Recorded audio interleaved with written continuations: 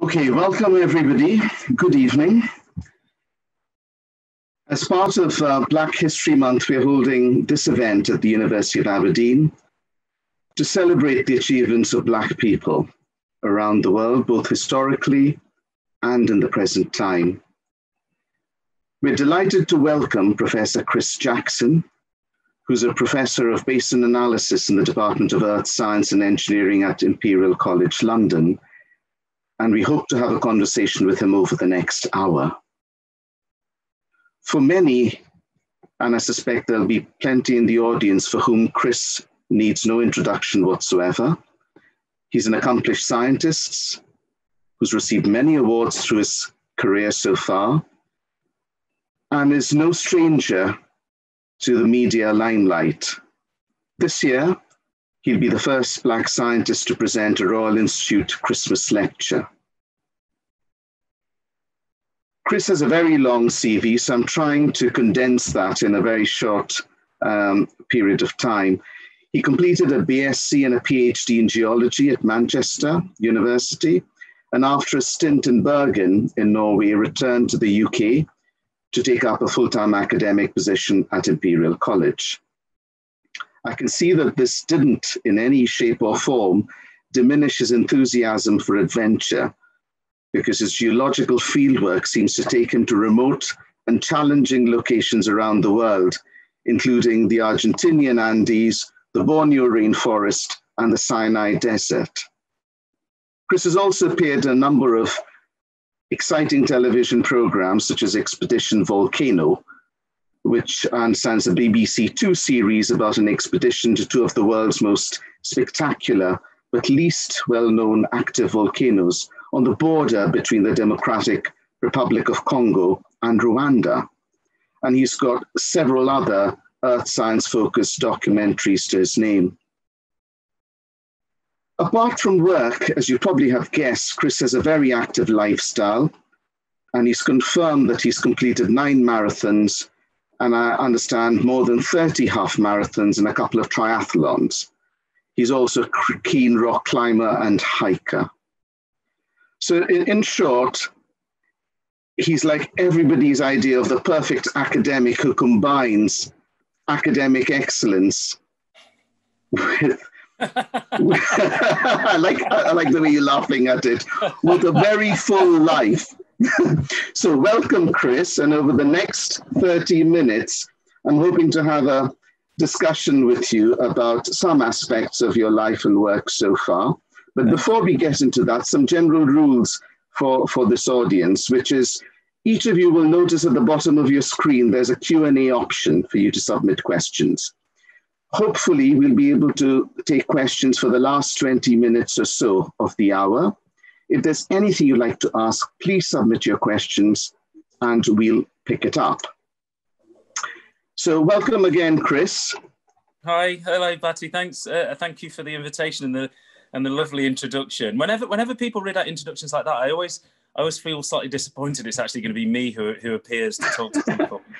You are not a disappointment in any shape or form, but let me start with a serious question. Can you tell us about your experience of growing up and how you became interested in science and in actually becoming a scientist? Yeah, so I was a very active kid, which probably comes as no surprise to people having heard what you just read out. So I spent most of my time running around, playing football, doing athletics, and generally not avoiding schoolwork, but certainly doing it with sufficient depth of interest that I could still fulfill my interests outside of school, shall we say. So I was very, very active.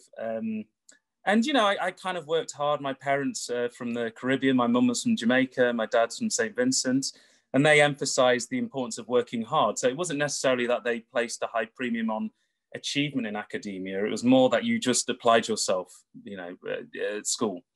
So funnily enough, my lowest GCSE grade was in science. So I wasn't actually and still probably not, a very good scientist. And it was actually one of the things I found hardest because I found it a little bit abstract, actually.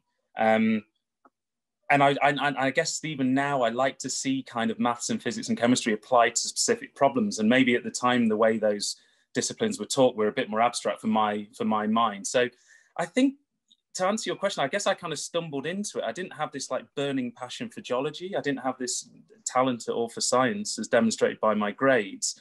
But I did spend a lot of time outdoors. You know, I'm from Derbyshire. I spent a lot of time in the Peak District.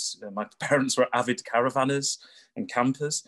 So we spent a lot of time out there amongst the rocks in the wild. And so maybe through those experiences of being outside and being surrounded by like this phenomenal natural landscape, it kind of soaked into me. But I guess I was never really aware of that as a potential kind of career at all. It wasn't until I was doing my A-levels and I kind of stumbled into the tertiary college where I did it, and I was going to do maths, physics and geography. And I saw this table which had like volcanoes and dinosaurs on. And I thought, oh, that looks much more interesting than this kind of table which had a bunch of equations on it. And so that just drew me in. And I think ever since then, I've just really enjoyed geoscience. And I'm not embarrassed to say it's one of the things I found easiest. And I always say this to people. People say, why do you become a geologist? And I say, because I was rubbish at lots of other things. You know, and that's true, I think, for a lot of academics, is there's lots of things we can't do. And there's vanishingly few things we can do. And that maybe applies to the public at large. It just so happens that it's geosciences. So that's how I led into it. But my parents were great through all of that. They had no idea what geosciences was. They just let me find my own path, really. That sounds great, but to what extent did race affect your experience of choosing science as a career? And what is your current experience as a Black man, an athletic, and a very visible leader within the scientific community? Yeah, so honestly, I don't think race has ever... Well, let me qualify that. I've had racist incidents which have been hurtful. I don't feel race has held me back. And the reason I sometimes say that, or at least the reason it's possible to say that, is because if you look at my CV you just read out, a lot of people would look at that and go, well, Chris, you know, there's absolutely no way in which he could have experienced racism, or there's no way in which his career or his enjoyment of life has been held back because of racism. And you know, to some measure that might be true, but I'm telling you now that I have experienced things. There's also lots of racism which goes on which I don't know about when I'm not in the room, and decisions that are made because I'm Black, or decisions that are not made in my favor because I'm Black. And those things could have impeded my progress, and I wouldn't be aware of that. So I have experienced sort of barriers, but I think this is a really important point for the audience to take away. You know, you're talking to one Black person at this event, and Black people have myriad experiences and have very, very different personalities. We are not a homogenous group. I'm pretty thick-skinned. I'm pretty tenacious. My parents were very kind of confident people. They were very encouraging. And so when I've probably faced some barriers that have either been really obvious to me or maybe a bit more subtle, I felt compelled because of my character to take them on, and it maybe not the most appropriate way at times, in a kind of, you know, I get upset and I feel there's a wrong and it needs to be righted. But that's not true for all Black people. And obviously those racist experiences that I felt could have just completely derailed the career of somebody who wasn't like me. So they're not appropriate, right? It's not like, oh, I can do this because Chris can handle this. These activities and these behaviors are completely inappropriate. So so I've got to where I am now, and I'm trying to make the case that we need to hear a plethora of Black people, really, to get a view as to, you know, what the experiences of Black people are. And now I think, like, weirdly enough, most of the racist experiences I've had have been more recently in my life, where you amass a CV, like you just read out, and you think with that education, you've kind of educated yourself out of racism, right? You've educated your way out of a place where people could say, oh, this Black guy's a kind of physical threat, or this Black guy's stupid, or this Black guy shouldn't be in this space. But it still happens to me, and it's happened recently. And it just shows you that, you know, how deep rooted those things are. And yes, I just, you know, being the person I am, I call it out. I confidently go up against that and kind of try and educate people why their assumption that I am the cleaner, or I am the PhD student, or I'm simply here to come and fix the air conditioning unit. You know, I can sort of see where those biases are coming from, and I give them a bit of an opportunity to learn from why that's, you know, it's an inappropriate behavior to bring on somebody. But yeah, but you're right, with increasing amounts of visibility, and, you know, thinking about the Christmas lectures, you can become a bit of a target for racist remarks.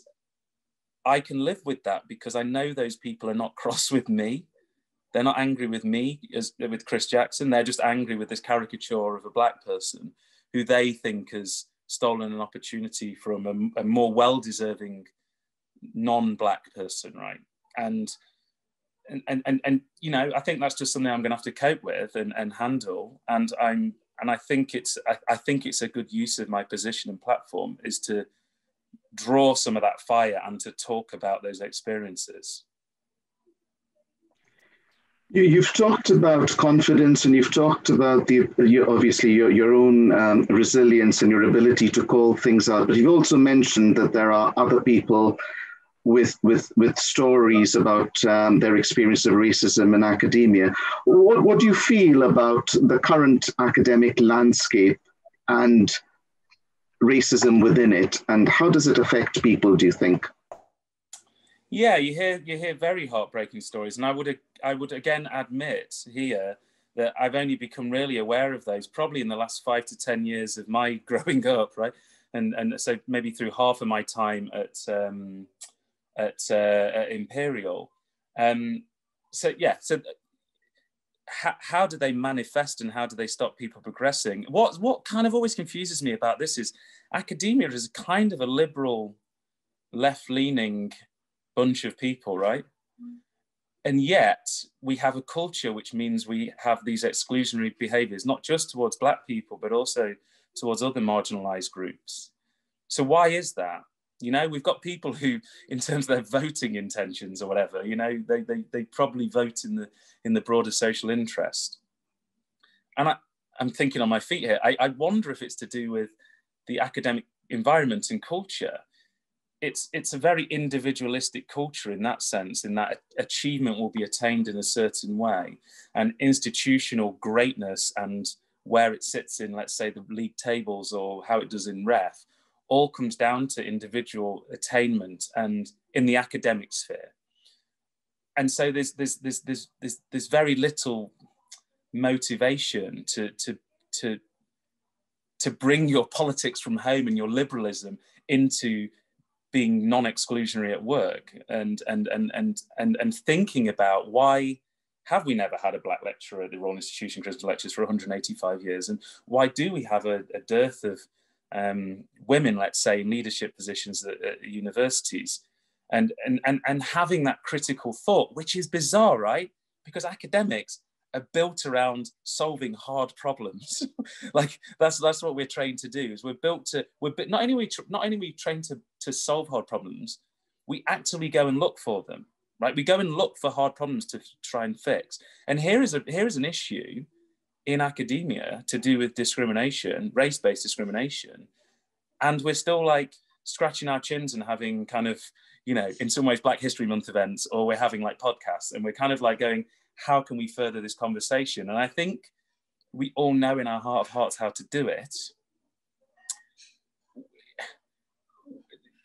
For the most part, I just think there's some resistance to that, because maybe some people think, oh, but there's this bigger thing at risk, which is like academic excellence, quote unquote, if we let all these, you know, people in.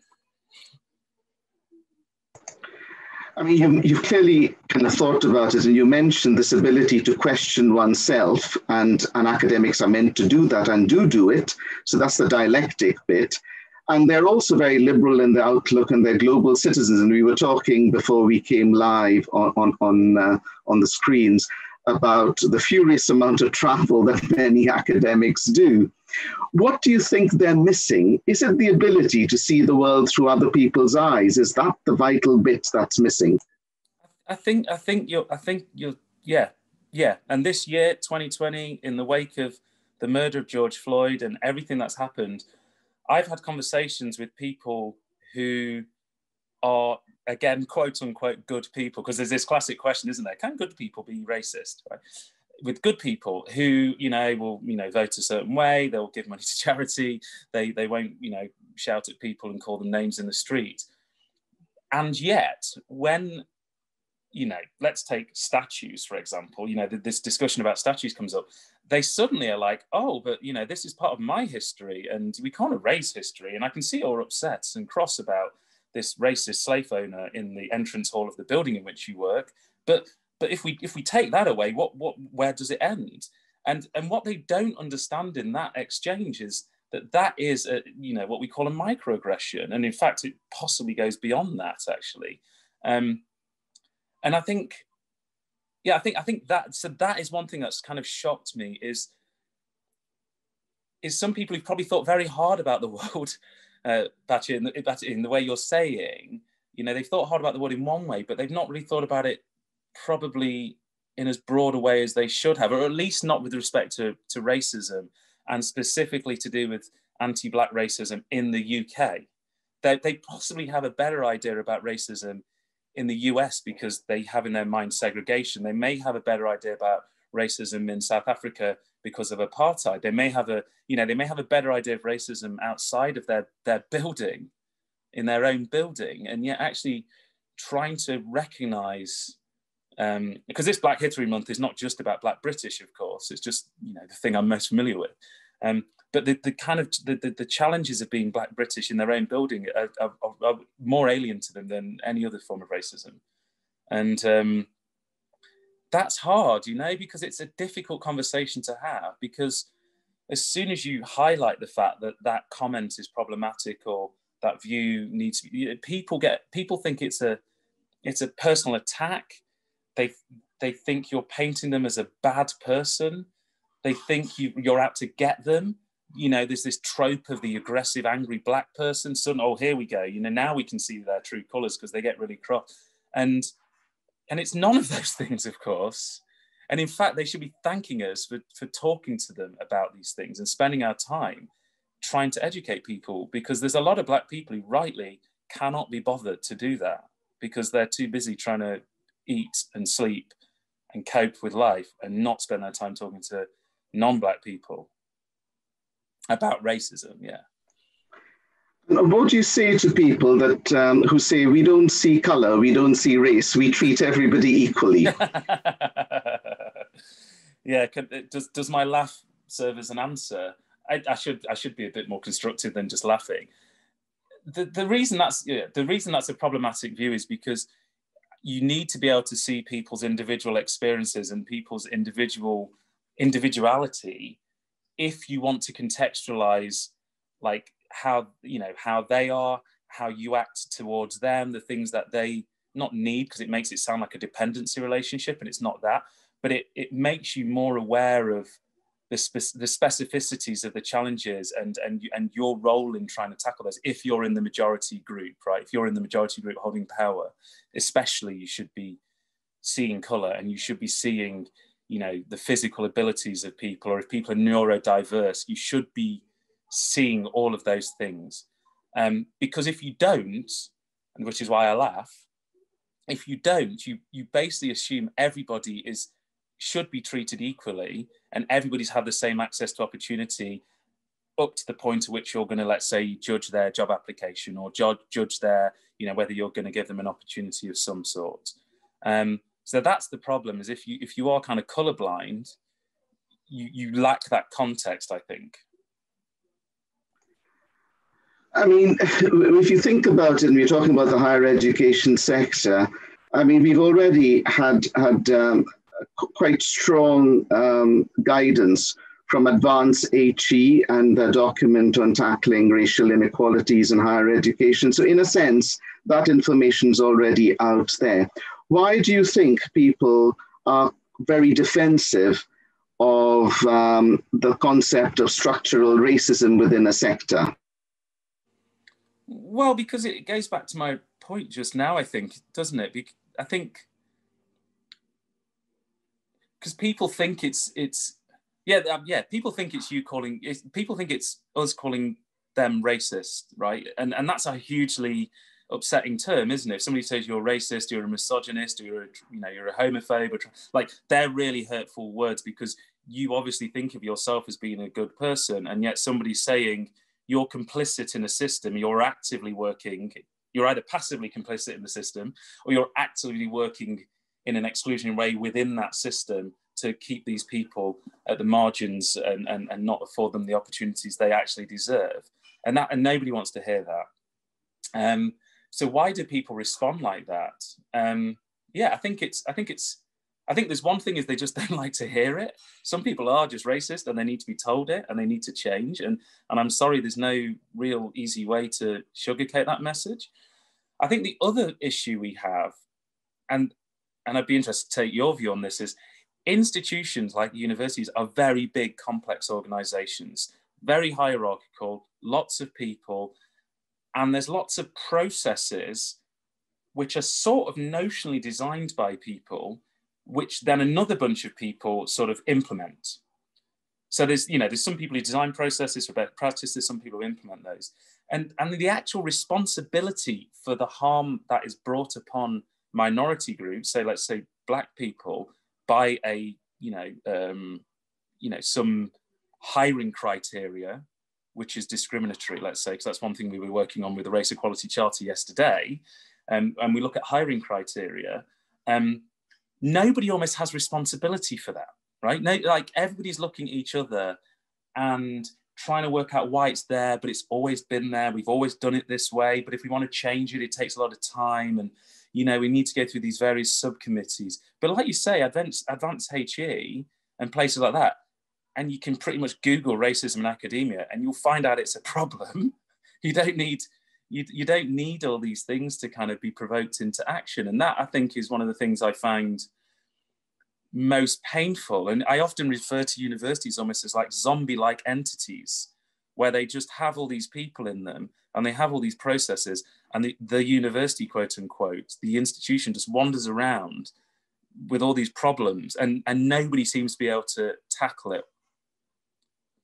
And I guess I'm feeling incredibly grumpy at the moment, because I think the people in senior leadership positions who get paid the money to make the hard decisions have that power to do that. And, it's literally at the flick of a switch they could do that. And I think it's simply a case of doing the right thing at the right time and making a hard decision. But the appetite for that sometimes doesn't seem to be there. And it goes back again to something we were talking about before we started, is I think that happens because the right people aren't in the room. And I think this is this issue with, why do we need diverse leadership? Why do we just need a diverse body of people in universities anyway? But why do we need diverse leadership in universities at the senior levels? Is because of those experiences will make us make harder decisions and also make better decisions, I think. So I think you've talked about the normative being the normative, and which is why it almost seems to, from what you say, take an extraordinary amount of effort to shift that position. We're talking in the context of Black History Month. What does it mean to you? And we've accepted that symbols do matter. So how can something like this act as a force for positive change?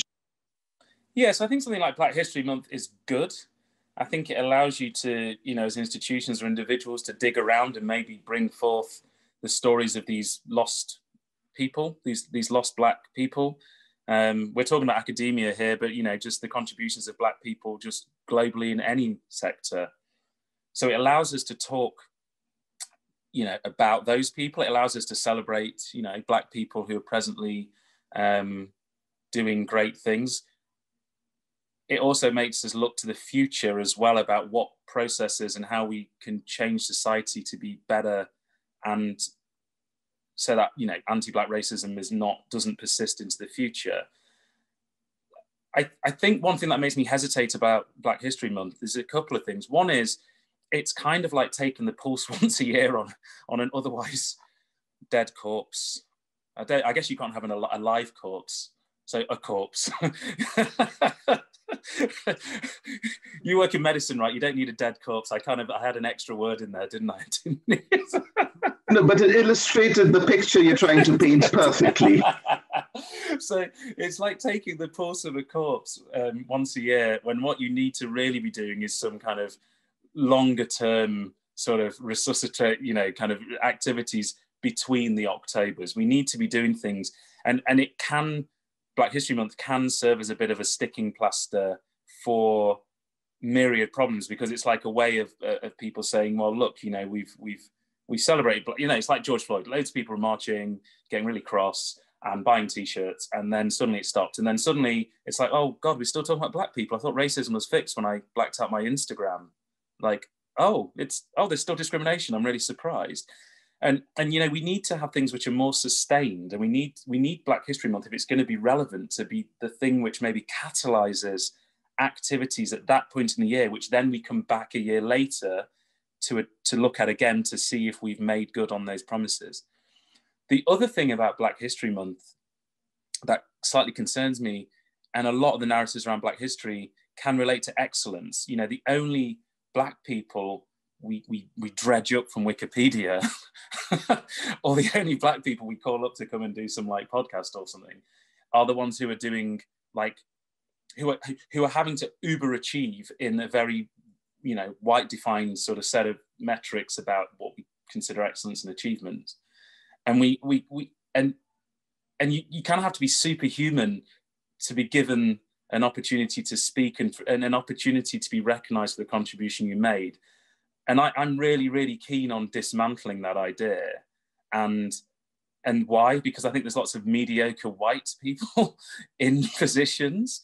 And so to try and put upon Black people that they need to be exceptional to achieve. And there's lots of studies, isn't there, around this, saying how many more grant applications Black people have to put in before they get funded the same amount, and and how many job applications they have to put in before somebody will give them an interview. And there's lots of things which say you already have to be exceptional, and Black History Month could serve usefully to shift that narrative away and talk less about the individuals, perhaps, which are important in the role model sense, I agree, but more just around the broader contributions. Well, not even the broader contributions of Black people, because otherwise you get in this messy space where you only value Black people because they brought something to the economy. There's all these curiosities which David Olusoga talks about, where Black people are monetized, so we should value them because they're worth something, and that's like really crap. Like, it shouldn't, you shouldn't be doing that. You should just be talking about them.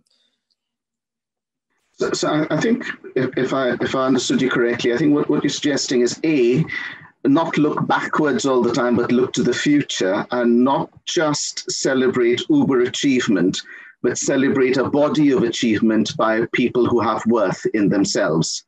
Yeah, exactly. Because otherwise we end up just talking about slavery every Black History Month, right? And it's like that's really important, and it's very formative, and it's crucial to be aware of that, because it sets the context for some of the socio-economic issues Black people face in the country now. Why is there lots of knife crime in London? Well, it's not because Black people like knives and stabbing each other and they're really violent. It's because there are these deep-rooted socio-economic problems which are a long, long hangover of racism. So knitting that together for people in Black History Month by talking about why that occurs is useful. But equally, I think looking to the future and looking at how we can make real policy change is useful, because what we really want to do is not just make life better for the Black people now. We want to try and make it better for Black people in the future, so that going back to your point, Batty, about the structural bit of the systems we work in, the structural racism, we need to go for that, because I think just squabbling and scrapping with individuals, like I sometimes do, is not the best use of energies. I think we need to go for the bigger systemic sort of issues we have, which undoubtedly means fighting with some individuals who hold the reins of power at those levels. But that is where I want to spend some of my time and energy, and I encourage others to do so. Thanks, Chris. And I think that's a great moment to go to some of the questions, because we've accumulated quite a few while we've been talking. So they're going to be coming at from various perspectives. So there's not a clear thread through them all, but bear with us. So the first question is from Victoria. What gets you up in the morning and keeps you driven? Any tips for someone looking to get into the academic field? Oh my goodness. My kids normally get me up in the morning.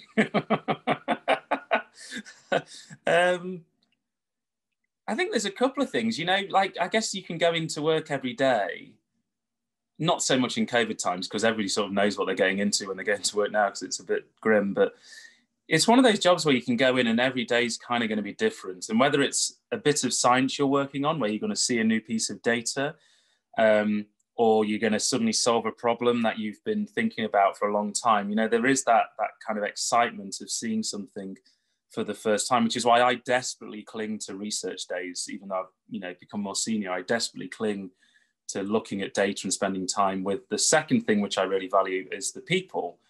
The people you work with, and specifically the students and postdocs, and seeing and recognizing that as an academic, it's an incredible privilege to be entrusted with the education of somebody else. And that could be either an undergraduate or a PhD student, or even, I guess, postdoc, technically you had it, and even PhDs, you're guiding them through their own learning experience. But that's a huge privilege and a huge honor.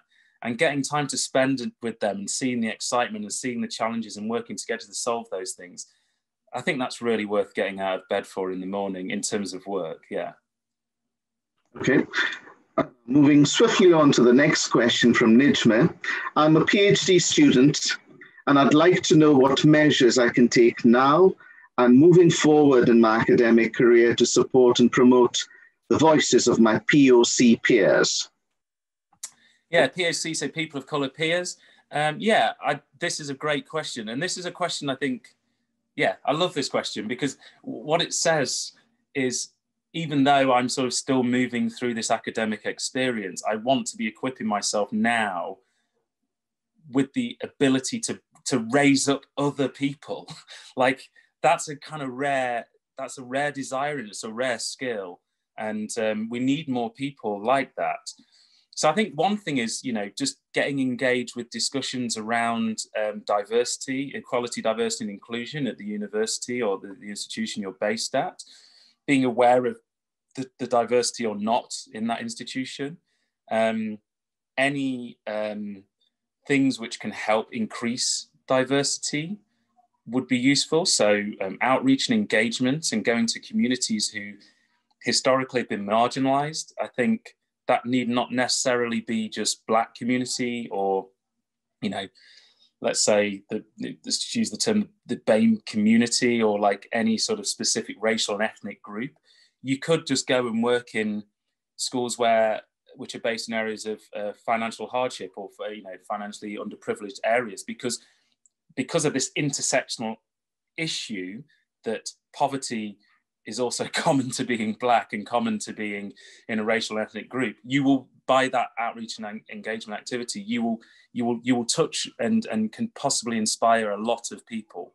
So I think that's an important thing to do is to kind of get educated and then to get engaged in things that can help drive change. Okay, thank you. The next question is slightly different. Oxbridge have application fees for PhD applications. Oh, God. Do you think this has an effect on economic and ethnic diversity in their courses? Yeah, of course it does. I mean, there's a bunch of data. In fact, I was looking at some data today around this because as some of you probably know, Imperial College, within their wisdom, have decided to introduce an £80 application fee for MSc and MRes applicants. Bearing in mind there's 7 applicants for each position, 6 people are literally giving their money away for the privilege of applying for something they then don't get.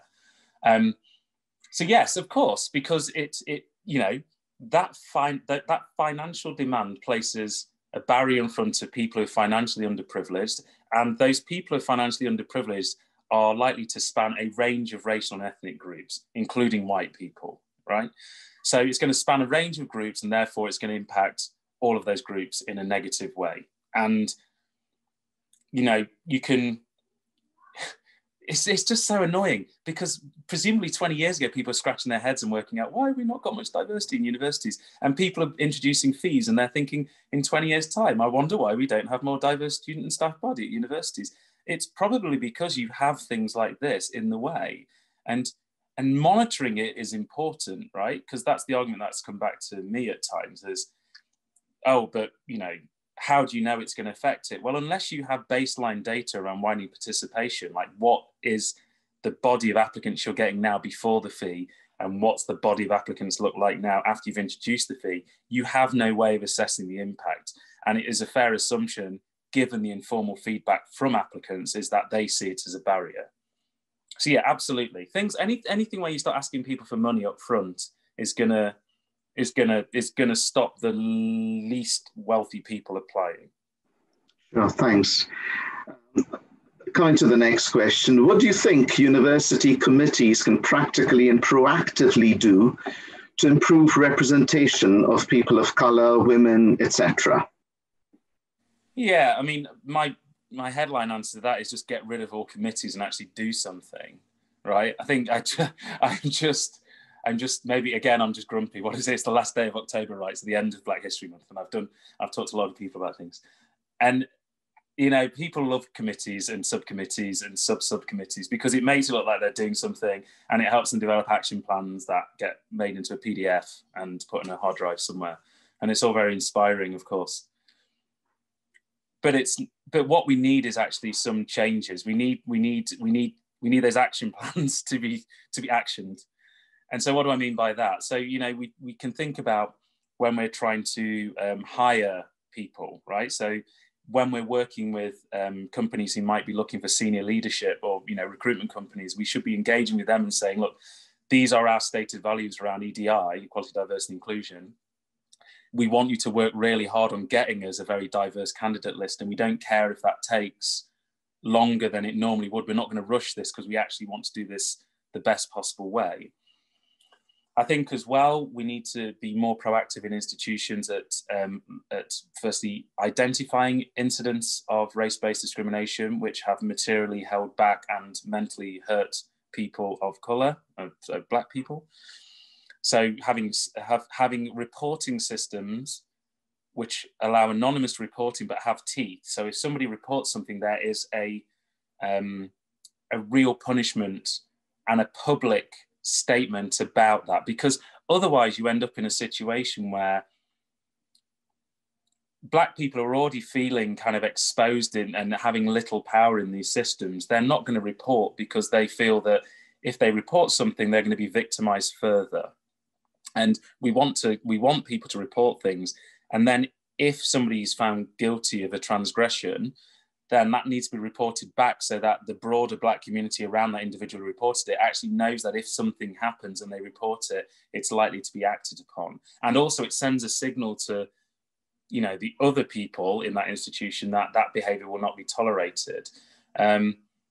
So things like non-disclosure agreements are problematic. Things like, you know, anonymity around some human resource procedures are problematic for these respects. It goes all the way through to sexual harassment is a very good example of this, where the reporting, you know, is not as much as it should be because people feel exposed in that reporting stage. So I think, yeah, you know, there's a huge load of things that are in the Advanced HE Charter, right? And there's loads of things in the Race Equality Charter to go and look at that we can do, but we need to be doing them.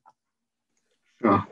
You'll be relieved to know that the next bit isn't a question, it's a compliment to say, just wanted to give my thanks for such an insightful conversation. Chris fantastically articulated many of the challenges we face as an academic community. Well, thank you. Thank you very much. And now we come to a question. Yeah. Do you think there's value in Athena Swan or Race Equality Charter? We have the Equality Act 2010.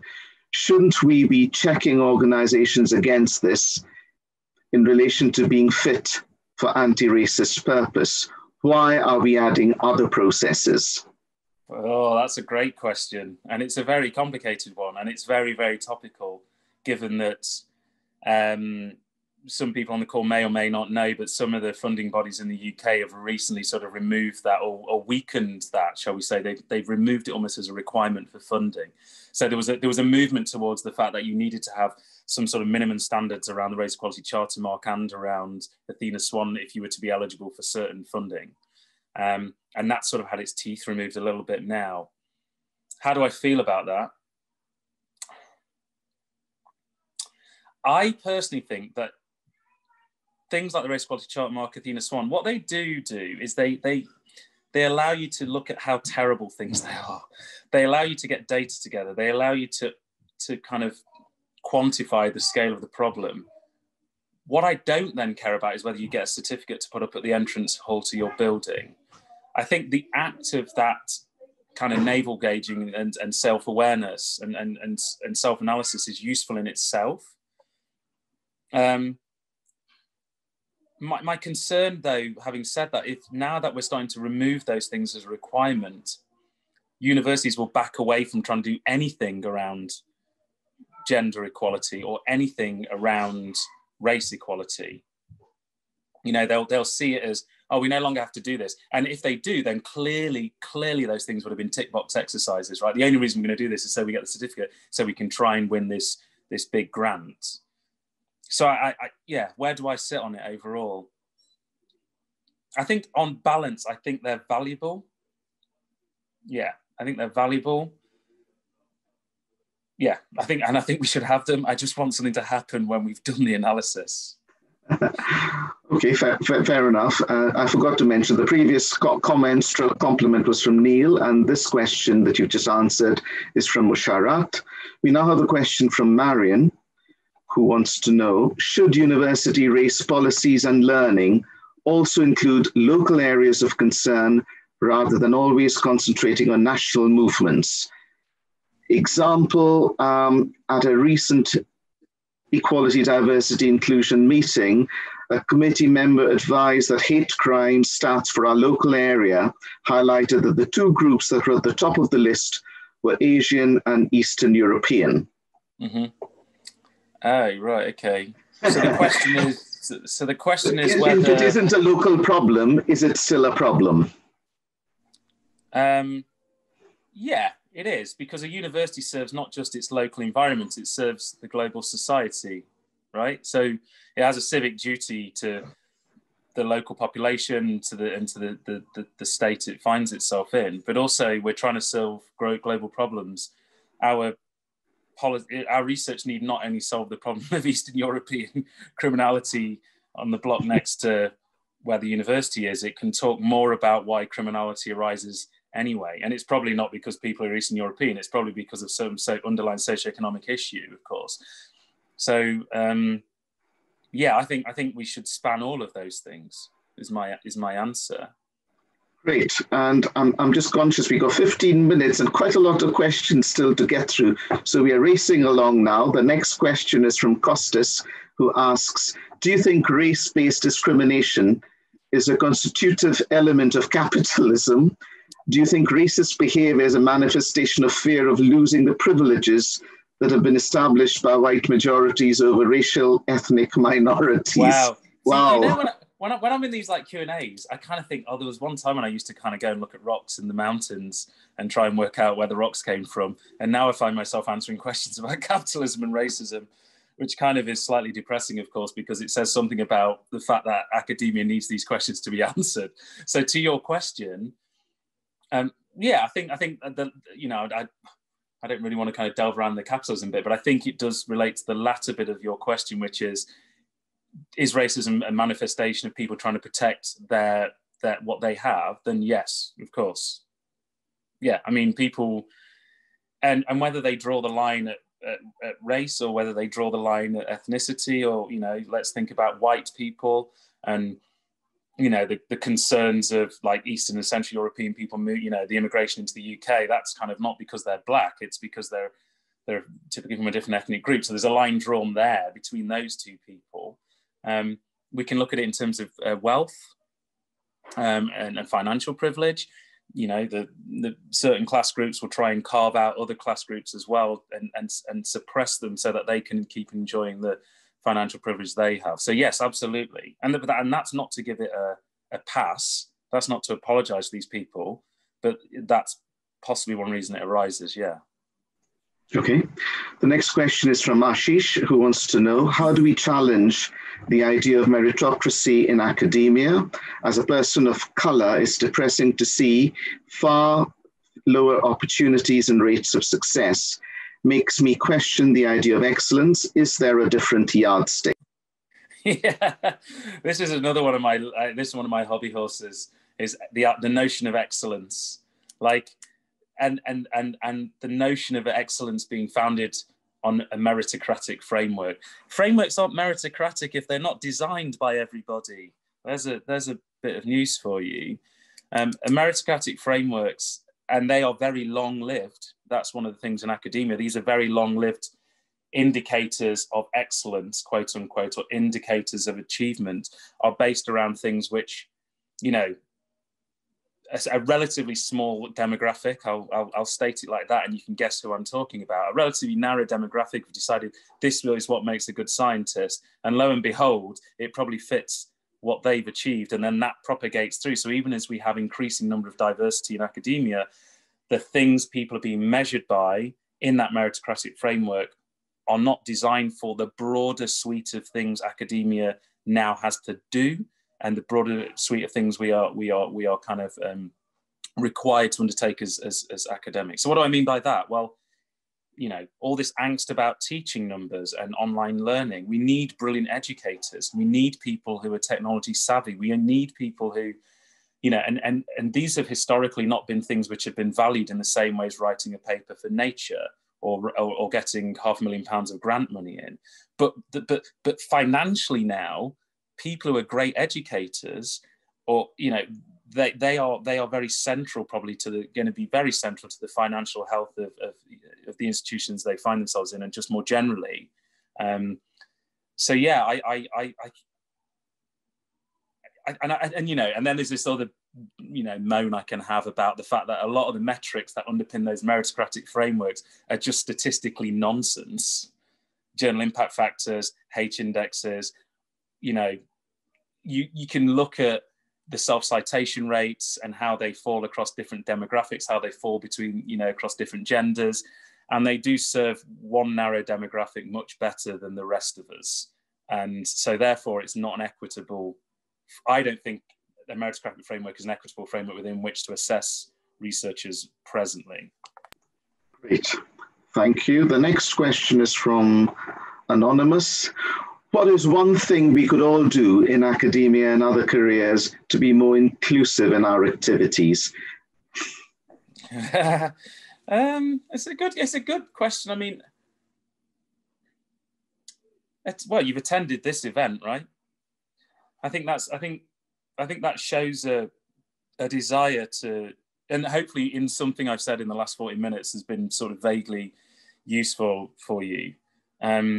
And you can go and read books and you can watch films. And I think all of those things are very passive ingesting of insights into race, into race-based discrimination, into racism. You learn a lot from those things. If you want to action those things, I think that takes more effort. And I think, you know, just small things that we've been doing this summer in our group is you know, like reading papers about racial bias in publishing, and reading papers around the lack of racial kind of integration in research projects. So, you know, what do you call it? Parachute science. So this idea that a bunch of white people just arrive in this country, do a bit of science, cut out the local population who they're notionally there to serve all the academics already there, and then leave. So making yourself aware of that and trying to, you know, educate the next generation about these issues. Think about things like, you know, there's loads and loads of things, but like think about things like job adverts that you're writing. You know, when you get your shortlists up for a job or a PhD studentship, look at that. Before you write the advert, put the language through a gendered language checker, because they will also pick up words which can actually, you know, put off certain racial and ethnic minorities as well. So you need to check at every step that you are really, really trying to check your unconscious biases. And I think even that willingness to kind of just pause, look at the list, you know, and then reassess maybe is a good thing to do. I talk about this to a friend of mine, you know, in Norway here a lot. Doing the right thing takes longer than doing the wrong thing. If you want to do the right thing, it takes more time and effort, and you just need to decide whether you think that's worthwhile. And if you don't, and there's still racial, you know, exclusionary behaviours that happen as a function of what you do, I think you have to live with that. It's terrible, but you know, maybe you've not kind of had enough time to do the best thing you could do. Thank you. A question from Woro, who asks, have you ever thought of academic racism as due to the system tactically not recognizing and celebrating innovative research by Black students and staff, and also the media not celebrating Black innovations, but mentioning Black problems? Yeah, I think so. I think the media's got everything to do with it. I think there's a lot of you know, hidden figures, to kind of take the name of the book and film. You know, there's lots of people historically, you know, presently are not in the limelight and are not being afforded the opportunity, or haven't and are not being afforded the opportunities they should have. So, you know, this question came up to me around the Royal Institution Christmas lectures as being the first Black person in 185 years. And the question was put to me, why is that? And I just said racism, pure and simple. And they were like, well, what do you mean by that? Well, clearly in 185 years, there's probably been a Black person who has been qualified to give the Christmas lectures. And you can go and ask yourself, don't ask me, go and ask yourself why you think that person's not been picked. And I would suggest it's because the way in which we've gone and looked for the people to give the lectures, the networks which have been utilized to go and find the people to give those lectures, stop before you get to Black people, because they are a long way down those networks. They are, you know, they're not in the UK. Maybe they've not been educated here. They don't look right. You know, there's lots of things which have presumably led to that dearth of Black people in like a couple of hundred years. So, yeah, I absolutely think, and the media is responsible for bits of that, but I think academia is doing kind of a good job of harming itself before we start pointing the finger at the media. We have time probably for two more questions, so I'll get into that very quickly. So this is from Anonymous. There's fairly good diversity at undergraduate levels and moderate at postgrad levels. What do you think is stopping this diversity continuing into the professional academic field? Yeah, I think there's a number of different things, because as you know, the financial exposure, if you will, as you go through that system to pay for an MSc or to pay for a PhD or to, you know, it becomes more and more. So if you're from a financially underprivileged background, it becomes harder to stay in that system. So one of those things is, you know, just the cost of being educated is difficult, and the relatively small amount of scholarships focused towards those groups mean that they're hyper competitive. So there's just not enough to go around. So I think that's one part of the challenge there. I think another part of the challenge again is like probably straight up racism, and you know, I've talked about and written a few pieces with friends about PhD selection criteria and how we're measuring not ability and potential. We are typically measuring historical access to opportunity. Have you written a paper, for example? Seems like an innocent enough question on a PhD application form to get 10 marks for if you have, but ask yourself why a Black person may not have had the opportunity to write a paper during the summer doing unfunded research in an institution, right? They may be intellectually just as strong as the candidate who did, but they just didn't have access to that particular opportunity. So just even going back to the previous question we had, like even thinking a bit more about those sorts of things, I think would be really, really powerful to help us tackle these issues. Thank you. And the final question from Claire, who says, I'm a young female senior lecturer and I get mistaken for a student all the time.